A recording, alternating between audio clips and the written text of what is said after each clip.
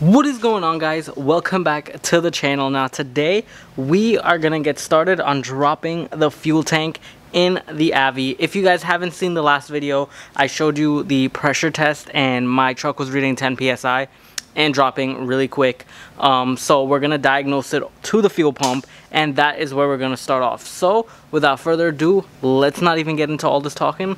Let's just drop this tank. Let us go underneath the truck now to see what is it that we gotta remove to get this gas tank out. Now there are easier ways to do this method. I'm obviously gonna be removing a lot of extra stuff out of my way just so I can get better clips for you guys to see how you can do it yourselves. So meet me underneath. We are underneath the Avalanche, and it is mighty tight under here. I actually didn't even jack it up because I believe the gas tank is actually thin enough that it can slide under the truck without having to be jacked up on jack stands. All I did was really chalk the two front wheels just to be extra safe. Now what I want to do is remove this plate here. It looks like I can just pry it out with this pry tool, and this plate should be removed, and maybe I can get this plate to be removed as well. It looks like it's being held on by the straps, so I guess after the straps are released, this plate can be removed. And then we have to obviously remove some lines, fuel lines and evap lines and whatever, going to the tank and the pump. So we got a little bit of work ahead of us cut out. But like I said, this is going to be filmed in parts, so you guys are going to see everything. Hopefully I can get the best footage possible. Let's get started.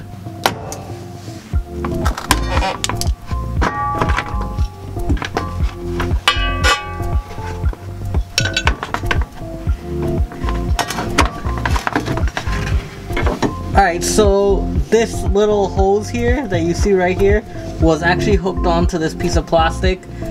You'll see it hooked on right where the hose looks like it should be, right over here. So now that we got that out the way, we can disconnect this line. I think we're gonna hold off on disconnecting lines for right now. I guess right now we're just gonna work on releasing some lines, because the only way to get off the other stuff is by removing the straps. So let's release this one line, which is right over here. We're going to release that fitting over there in the corner. This is gonna be so difficult to show you all, so bear with me. This line was super easy to get off. All you do is just press this tab in and it pops right out. So one down, God knows how many more to go. The hose going to the fuel tank from the filler neck looks so old and busted, so I'm definitely replacing that. And the clamps, the little Phillips head to remove the clamps are super rusted off. So what I'm gonna do is drop the entire filler neck with the gas tank and probably replace all of that filler neck, everything. So let's go back up to the gas tank, scratch that. Let's go up to the fuel filler neck and remove from that side.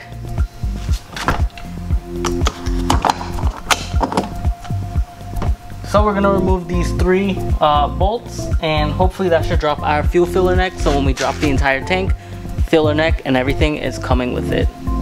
7mm socket. Let's get these three bolts.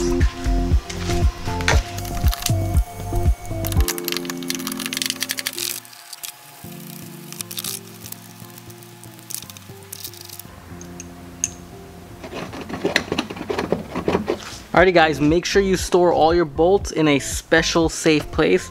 I love these magnetic trays. They collapse and they stick, so I always have them to separate everything and make sure that they don't go anywhere, because these hold all your bolts in. Link will be in the description below. Alrighty, so we got the fuel filler neck loose. What we're gonna do is drop down the two fuel tank straps, which then in turn will drop down our gas tank, but we don't want to drop it down all the way because we still have a bunch of stuff hooked up to it. Once we drop it down to a comfortable height where we can get in, unplug everything, and pull it from underneath the vehicle, what I'm going to do is use that jack stand, well, the jack, put a piece of wood on it so it doesn't puncture my tank, and use it to slowly lower down the tank until we get it to the ground. Then we can pull it out our way and see what we're looking at. Now, I'm gonna show you the two straps that we're gonna remove, and from there on, y'all, I'm gonna try my best to get footage of this. If not, I'll leave links in the video description of other people's videos so you can get a general gist of how to do this an easier way. Okay, here are the two straps. There's one strap here and one strap a little further down on this side.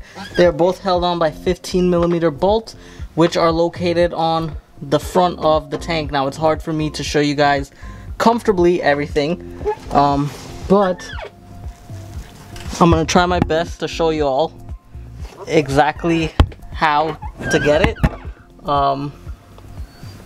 Like I said, it's super difficult to comfortably show you guys because I'm basically smushed in here. So we're just gonna have to do some work, and I know everything is all over the place. It's hard to see, but look for the two straps, drop those two straps down, and I'm just gonna try to show you the footage the best that I can.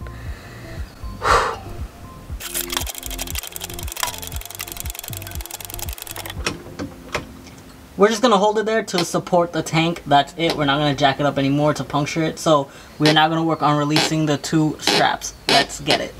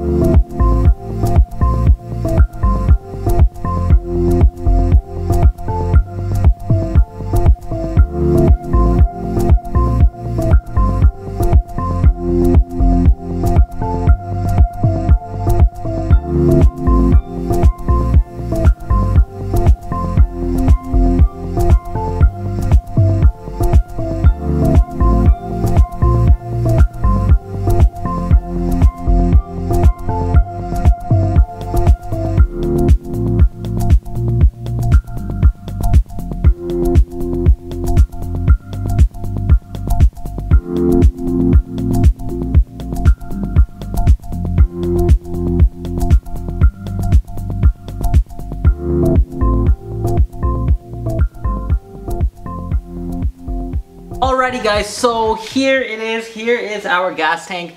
It is finally dropped and out. Now, I also have the fuel pump here. We, removed this in this bucket and stuff.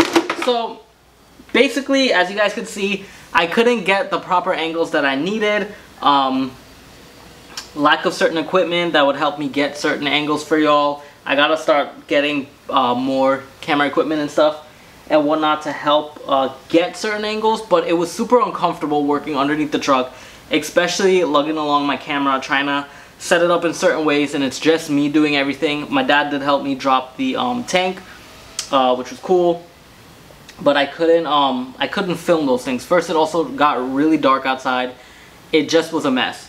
So basically, I'm gonna walk through what happened while you guys watch this. So what I did was I ended up detaching one of the fuel lines, the evap line I think it was, and the two rubber lines that go from the filler neck to the tank I ended up cutting because they weren't breaking loose. Everything looked dry rot anyway, so like here I just cut it off. I'm gonna get new ones anyway. Right now I do have on order a brand new AC Delco fuel filter.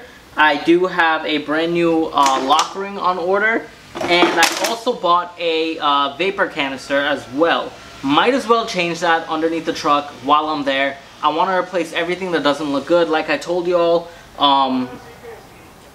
the truck is going to go through restorations, and while I'm doing this stuff here, again, the tank will be dropped again in a future episode. So for those of you who didn't really get to see the insane detail on dropping this, it's fine, because I will do it in a different episode during the restoration process. Once I get a lift and everything, y'all will see everything as clean as possible. So, the straps was the hardest part for me to get out. Reason being, these bolts here, for some reason, I ended up spinning it down and it came out like this. And the bolt just kept spinning and spinning and spinning. Didn't want to come out anymore. Reason being, this nut kept spinning on top. Turns out I thought these were welded on the frame, and they're not. They're actually not welded from what I've been told. They have this locking washer that's supposed to hold it in place from turning. Apparently mine probably broke off or it's just old or whatever, so I gotta get 2 new ones of these. But how I got this out, I used a locking pliers. Now I used needle nose locking pliers, which are somewhere over here in my pile. I had to put tools all over the place. And once I got a grip on the nut to lock, I was able to use my ratchet to ratchet it out. I didn't want to use the gun because I got myself in that problem in the first place using the gun. So I ended up using the ratchet, which I took my time to do. Now, once I finally dropped the straps, I did use my jack and jack stands to assist me in dropping the tank. The jack was the biggest thing to assist in dropping the tank, and it was super easy to do that. I also used a little pry bar to help wedge the tank off of the frame that's all the way towards the front, and then the tank dropped down. Once it dropped down, I had enough clearance to mess with my fuel filter. The fuel pump, I mean, not the filter. And the lines were so rotted. I mean, look at that. Look at that top. It's terrible. So what I did was I ended up taking a cutter and a hacksaw, and I cut all 3 of the lines. I still have to remove it from the plastic lines, the evap lines and whatever. And once I get those off, then I'll put in a new pump and everything. So in the later episode, you guys will see me trying to get those off and whatnot. Other than that, we did drop the tank when it had half tank of fuel. I used a siphoner, and I siphoned some of the gas, put it in the black Corolla. Then I siphoned the rest of the gas and put it in 2 containers. And now I have the tank in here. In the next episode, what I'm going to do is thoroughly clean this tank, try to get off all this dust and muck. I did vacuum a bunch of the debris off from the top. That way, you know, it doesn't get into the fuel system and everything. So I'm gonna, I gotta tape up some of the breather tubes in there so water doesn't get into there. I gotta tape up some tubes under here in the truck so that way I can clean the underneath of the truck better. And I want to wash out this entire thing. I want to make it look new, black.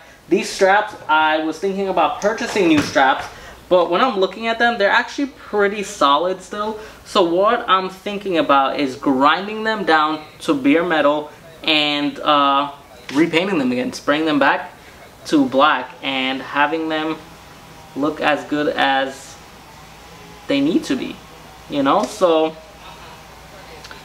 we'll see what happens. Maybe I'll get some new ones, maybe I won't, but they look solid still. And we're just gonna take our time and take care of this because we already got it down. That was the goal, to try to get it good and clean it up as well. Get the hell away from here. Here's some love bugs, man. Hate those things. Yeah, so we are gonna take our time and clean it up. Sorry again that I didn't get to show you guys the right angles. It was just hard and difficult. But I hope you guys did enjoy the episode. If you do have any questions, leave it in the comment section below for me. I'll definitely get to y'all for it. And hopefully Jay Brown, shout out to him. He assisted me on almost this whole thing. It was pretty cool. Now, if you haven't seen the other episodes, the reason we did drop this tank to change the fuel pump was because our pressure gauge was telling us we're only getting 10 psi. Key on, engine off. Really, we're supposed to get 55 to 62, and I wasn't getting that for anything. So we dropped it. Believe something's wrong with the pump, and hopefully when we put the new pump in, we don't have that issue. But we'll see what goes on. We'll see what happens. Other than that, guys, I hope you all enjoyed this episode, and if you did, leave a like, and also make sure you leave a comment in the comment section below. And I'll see you all for the next one. Peace.